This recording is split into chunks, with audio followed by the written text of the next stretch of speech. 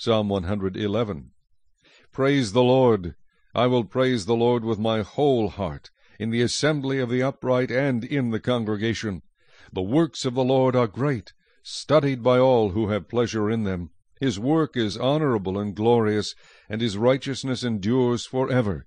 He has made his wonderful works to be remembered. The Lord is gracious and full of compassion.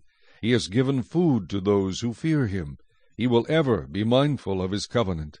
He has declared to his people the power of his works, in giving them the heritage of the nations. The works of his hands are verity and justice. All his precepts are sure. They stand fast forever and ever, and are done in truth and uprightness. He has sent redemption to his people. He has commanded his covenant forever. Holy and awesome is his name. The fear of the Lord is the beginning of wisdom. A good understanding have all those who do his commandments. His praise endures forever.